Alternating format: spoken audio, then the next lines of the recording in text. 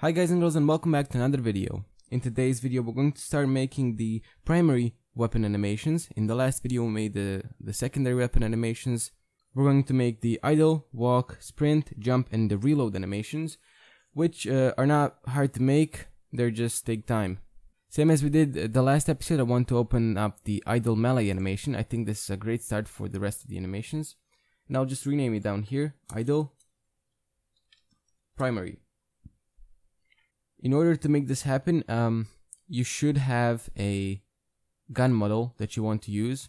I have a M4 gun model that I'm going to import into here. I showed you how to make low poly guns in my in one of my previous videos, so you can go check that out. So this is the M4 that I modeled, so I'll just take it, copy it, and paste it into here. And now I can use this to start modeling or start animating.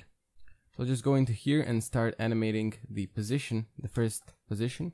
What you can do is rotate this around the Z-axis, so it's more like this. And you can also use the G shortcut to move things. That's very useful here.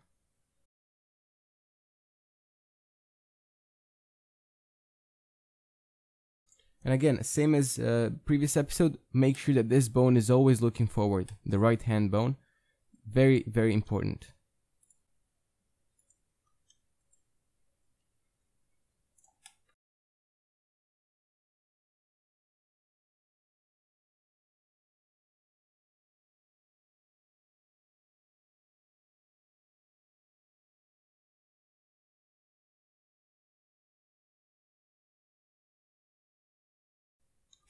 I think this is a cool position.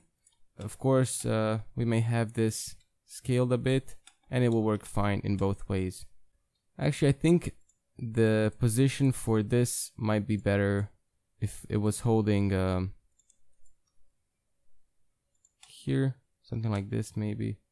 I think it looks much better. Something like this I think is much better for the...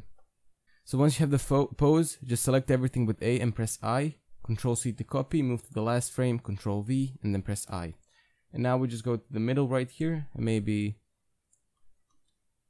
move these bones a bit up.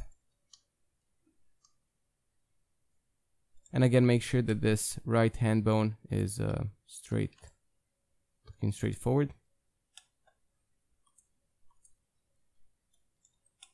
We have this idle animation. I think that's fine. I'll just go File, Save As. Create a new folder right here, Primary.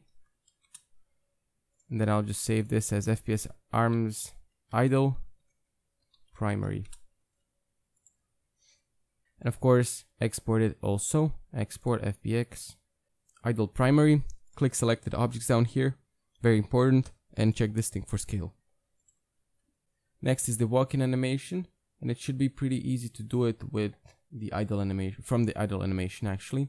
So what I'll do, I'll just rename it down here to walk primary, and then I will start modeling not modeling but animating the first pose. I deleted the gun, we won't need it anymore, I don't think. So I'll rotate this around the Z-axis whenever we're starting. Press I, Control C, Control V, and I. So the first and the last frame are the same. And this one I'll just rotate on the other side and press I. If we play it, that's cool. But again, we have to make sure that this is looking forward.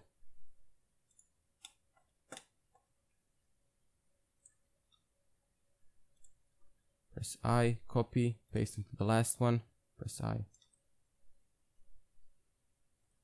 Right here, we also have to make sure that this is looking forward. And rotate this a bit on the Z-axis, just to make sure.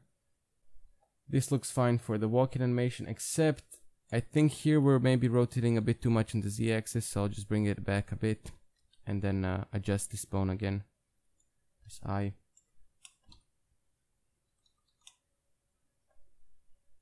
And that is fine.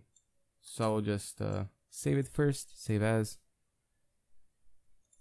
This will be walk primary. And then we'll go File, Export FBX, and it will be FPS arms walk primary. Next is the sprint animation, which should be also very quick, just from the walk animation. Just rename it sprint primary. And what I'll do is same as last time, I'll just rotate it a bit on the x-axis and make it rotate a bit more on the z-axis like this. Press I. We don't have to make sure that this is looking forward since we're not going to be able to shoot while we're sprinting. Select everything, copy with Ctrl C, paste with Ctrl V, and press I. And right here, I also want to rotate around the x-axis like this. And then rotate around the z-axis on the other side. Press I. This will work fine. So I'll just file, save as, FPS arms sprint primary, and then of course export.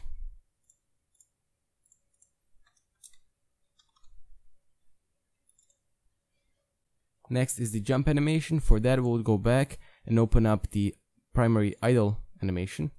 I can delete the gun again, we don't need it. And I will just rename it down here to jump primary. Remove the middle frame right here. And at around frame 6, I will rotate everything around the x-axis. And then the forearms a bit more.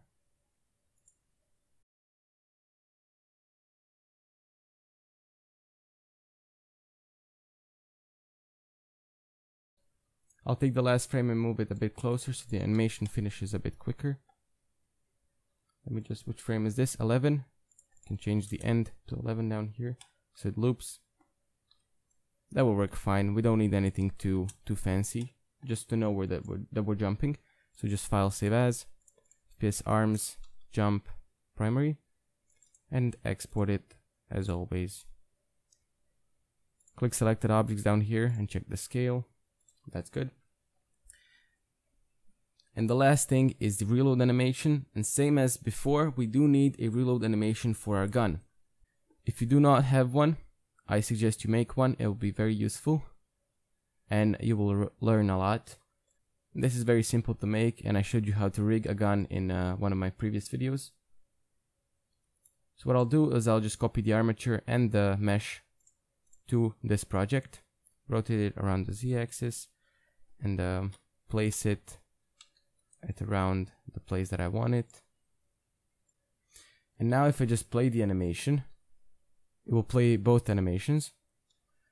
And I'll just move the last frame to 31 and rename it to reload primary. And then I just have to sync these two animations, which shouldn't be too hard. I'll just find the point at which the magazine is at the lowest, rotate around the x-axis,